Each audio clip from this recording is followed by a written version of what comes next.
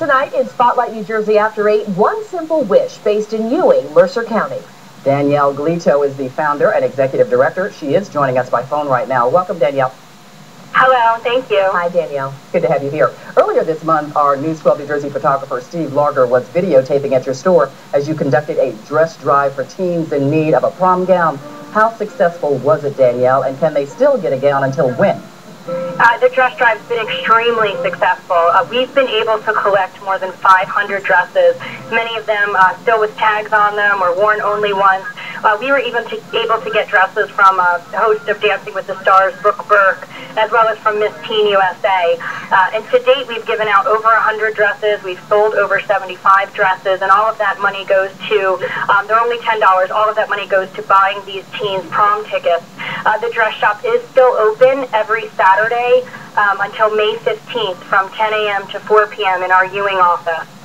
Such a fantastic idea, Danielle. And when we first talked to you for the story that we're looking at on the TV now with the video, you said One Simple Wish is about more than just dresses. Tell us about that.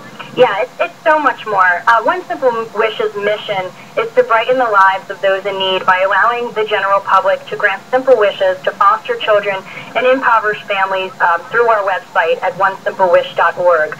We actually empower the general public to make a direct difference in the life of somebody in need by sharing their personal stories on our site and enabling them to grant a wish by either purchasing that item for them or sending us the money and allowing One Simple Wish to make that purchase.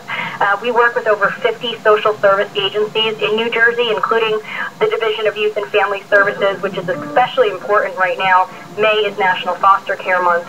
And to date, we've granted over 750 wishes.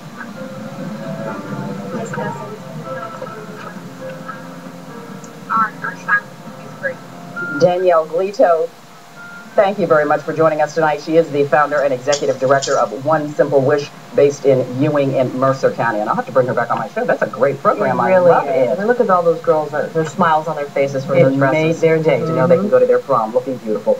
Also tonight in Spotlight New Jersey after 8, a talented